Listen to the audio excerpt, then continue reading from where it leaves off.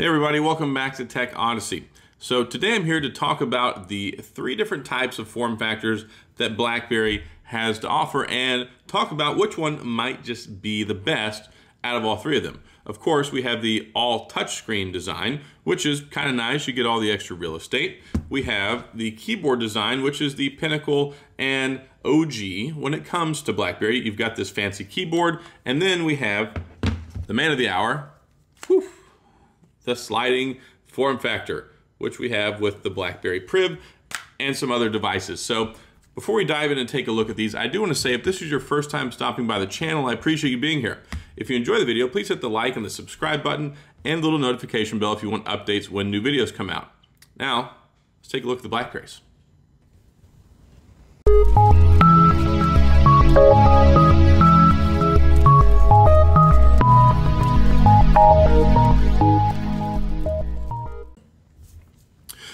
All right, so the first thing I want to look at is the all touchscreen BlackBerry. Now, in essence, when you get an all touchscreen BlackBerry, it feels very much less BlackBerry-ish. Now, it was cool whenever the BlackBerry 10 devices came out. The Z10 was first, which kind of caught a lot of people by surprise because the keyboard was kind of the anchor point. It was what people associated with BlackBerry. So I actually didn't mind so much because I had been using an Android device briefly, the Samsung Galaxy S3, waiting for the BlackBerry 10 devices to come out. So day one, I went and I ditched my Galaxy S3 and I got the Z10. And I liked it quite a bit. Now, it had a nice 4.2-inch screen, LCD display, it had all the bells and whistles, not really so much the apps, but it had all the bells and whistles of what felt like a premium device. Well, it didn't have the keyboard, and I was really hoping that the Q10 was going to come out then, and it didn't. Well, all that to say that the screens are nice, and they give you lots of things to do, and you get all this great screen real estate, but you're missing out on the traditional keyboard experience. So I kind of talked about this a little bit in another video I made, asking if we still need BlackBerries, and kind of at the end of it, I wrapped it up and said, I think there's still a place for BlackBerries, but I think that they need a keyboard. And if we're going to get another device moving forward, I think that BlackBerry is going to have to do one of 2 things. One is it's going to have to include a keyboard, and the other thing they're going to have to do, we'll discuss in a minute. But having an all-touch screen device is really nice, though, because you get all of this extra screen real estate. So if you put it side by side with the Key 2 here, you can see that there's a significant amount of screen real estate there, which is really nice. And it has the BlackBerry software keyboard, which is pretty darn good. It kind of stopped evolving a little while ago, but on BlackBerry 10, you could type on that quick, fast, and in a hurry, and I really loved it on my Z30. So pros and cons, yes. Also, I think you probably get less battery life too because you have such a large display area to cover, but overall, I see why people want them because if you look at phones nowadays, you look at the iPhones, you look at the Samsung phones, they're all very large screens. So it would make sense that BlackBerry would want to try and get them where they can compete on the same level as other slabs. So yes, this is good, but I don't think it's quite the best form factor when it comes to what we think of as a BlackBerry. All right, so the second form factor that we have is we'll talk about the traditional, the OG, the keyboard. So this is the BlackBerry Key 2. This one is the most relevant, most powerful BlackBerry ever made, and it's a great phone. Totally love it. I even have the black one. I have a nice leather case on it too. I love this leather case. But either way, we have the keyboard, and if you have been a long-time BlackBerry user, you probably prefer this method or this model because this is what we've been using for years. You've got the nice 4-row keyboard. It's perfect. You've got the Alt key, you've got the Shift key, and then you get the traditional typing experience. So looking back at a much older device, we have the BlackBerry Q10 here, and basically whenever you stack these up side by side, even here with such a significant time gap in between them, we still have the same iconic keyboard. Now, it may not be exactly the same when it comes to dimensions. It may not be exactly the same when it comes to touch and feel because things have evolved a little bit. So this right here, some people really didn't like the Q10 all that much, and they actually really liked the keyboard, but they didn't like the fact that it ditched the tool belt. So you don't have the iconic tool belt with the back, the end call, make call, menu button, all that stuff, the trackpad or the trackball. that was kind of important. That was a really integral part of the BlackBerry experience, and people loved it on the Bold, and they ditched it with this because I guess BlackBerry thought, well, you have a swipe gesture-based OS, now you don't need those, but still, they came in handy. So then you have this, and I can't remember what I did with my passport. Ah, there it is. So we have this and this, and they brought something great to the table, which was the touch-sensitive keyboard. So no tool belt, but the keyboard, you can swipe on it just like an extension of the screen. And that's really nice because as you're scrolling, you can make the screen go up and down, you can go back and forth. There are so many different things that you can do. And it was nice having that in here, and people kind of went, okay, I may not necessarily need having that tool belt if I can have a touch-sensitive keyboard. So the keyboard really is more than just letters and numbers and symbols. There's a lot that goes into it, but at the same time, it does hold it back a little bit because it's really difficult to try to take something like this, which is porous, has a bunch of switches, and everything else that goes along with it, and try and make it waterproof. Now, some companies have been able to crack that egg, and enter stage left, I have my Unihertz Titan, IP67 dust and water resistant, but it feels very much more like a membrane kind of keyboard. It's a little bit more spongy. The key press is just not as firm or as nice as you get on a BlackBerry, so that's just something that you kind of had to forego with the BlackBerry experience when it came to the keyboard. But even here, you know, looking at the BlackBerry Key 1 keyboard, there's some differences here as well. With the types of keys, you have the glossy plastic versus the more matte finish over here with the squared off keys.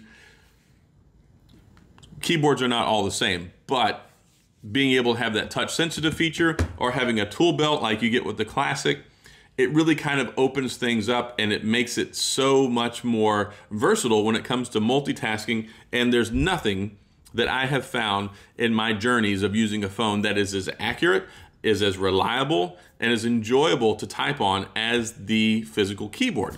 It's just so nice being able to sit there, and I see comments. I even had one earlier that said, I miss being able to type without looking at the phone. You can't really do that on a Slab phone. Yeah, you might kind of get used to it and build some muscle memory over time, but there's nothing that's as accurate or as precise as smashing these keys with your thumbs on your BlackBerry. I'm sorry, that's just the way the world works. So we've looked at the all touchscreen design, we've looked at the keyboard design, now we're gonna look at option number 3, the form factor that people really love, and that's the hybrid form factor, or, ta-da, the slider. So the slider is not something that started with the Priv. They had some other BlackBerries before, the Storm, which would slide the screen up, and people liked those devices. Some people really liked them, some people loved them. I didn't actually have a Storm, so I didn't really see what all the fuss was about when the Priv was coming out, because people are like, we need a slider, we need a slider. If you spend any time in Crackberry, you know people love the BlackBerry sliders. So I actually bought this. I bought 2 of them when they first came out. I got one for me and I got one for my wife, who was also an Android user, and she really liked the ability to be able to pop the screen up and use the physical keyboard. So this right here is the best of both worlds in many people's opinion, because you get all the screen real estate of an all touchscreen BlackBerry, but then you get the convertible form factor and you place that keyboard inside of there so you can still get the traditional BlackBerry typing experience. And BlackBerry was very innovative, very revolutionary with this. This is actually an AMOLED display. It was a sharp phone, and I love this thing. I used it for years, even though it got really, really hot and it could melt, you know, stuff in your pockets, and you had to be worried, you know, careful with it because it really, really could heat up. And then, of course, as soon as it went into heat mode, the battery life would start, you know, going down the drain. But BlackBerry did a lot of things right with this.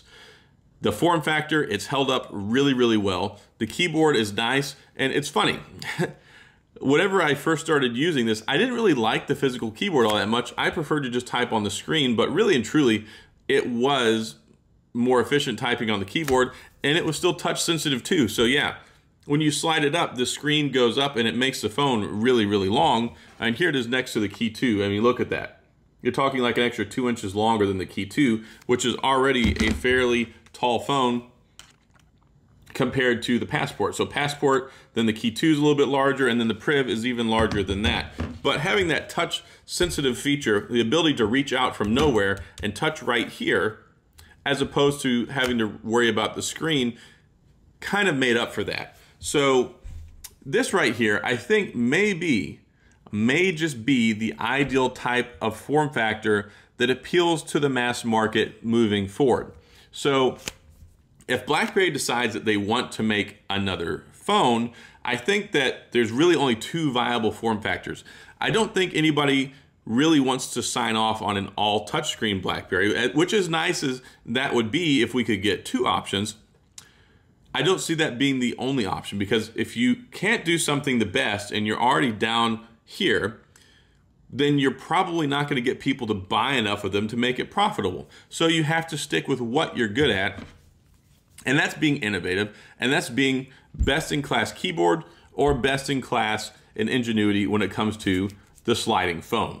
So if they make something new, then you're probably going to have to hope for one of these. And this right here, as much as I love this, this right here appeals to a lot of people because it's, one, it's cool, two, it works, and three, you get the best of both worlds. You get a large screen but you can still use the keyboard and type on it as if it were a traditional BlackBerry. But my intuition would be that something like this would be a more plausible thing going forward, because I think still more people prefer the keyboard. Now y'all can sound off in the comments, because I'd really like to know what people think is the best or is their favorite. Do you like the keyboard? Do you like the slider? Or do you like the Slab glass touchscreen? Me, I prefer to have this. Now I do like having the ability to have a keyboard and a screen. And if they could do it right, because here's my thing. I love typing on this. I don't love typing on this. Now it's okay for typing. It's actually pretty darn good, but it's a little cramped. The key press was a little too soft for me and had a real short key press. This right here, to me, is the bee's knees. I love this keyboard. I love having Android. I love having the large screen because they managed to stretch it out where it's not the 1-to-1 aspect ratio. And they even put the fingerprint sensor into the space bar. So if they could find a way to put a keyboard like this on here, maybe make it a little bulkier, make the housing a little bit larger. If they could nail the keyboard on this, I would probably lean more towards this, because this right here is nice. As much as I like using this when I want to play games, when I want to consume media and do some other things, or like turn it landscape instead of portrait mode, it's really not the best in the world. But for communication, which is 90% of what I do, it's absolutely perfect. So if they could find some way to make the perfect sliding form factor, a Priv 2.0, if you will, and address some of those issues, but give us this keyboard, I think they could be onto something. So that's all I've got with taking a look at these different unique form factors. I keep just picking up different BlackBerries down here. I have so many of them. I've collected them over the years and I bought some. So having a look at this, yes, I just keep grabbing one. But this right here, I think is the best. It is my favorite, but I think if we're to see something one day that's going to appeal to normal people who don't care so much about picking up a BlackBerry and losing the screen real estate, but still appeal to diehard BlackBerry fans and give us a keyboard, this might be the magic ticket when it comes to anything we might could see in the foreseeable future. So I don't know.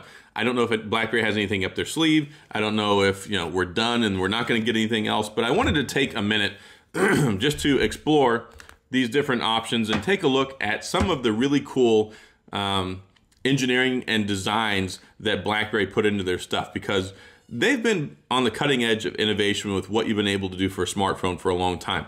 They invented the keyboard, basically. They reinvented the keyboard. They gave us the capacitive keyboard, and then they gave us the slider. So there's a lot of stuff that BlackBerry has done over the years, and of course, maybe it's something we could see again one day. I don't know. I'm not going to hold my breath or hold out any hope for it, but maybe this is the golden ticket. But I don't know. Tell me. You let me know in the comments, what is your favorite BlackBerry design? Is it the keyboard? Is it the all touchscreen? Or is it the slider? So that's all I've got for this video. Hopefully it's something you enjoyed. Hopefully it's something that you can think about, process around a little bit. And if you have some comments, go ahead and feel free to leave them down there. We can talk BlackBerry stuff because there's not an opportunity we get to do that very often anymore. So thanks for watching. I appreciate you being here.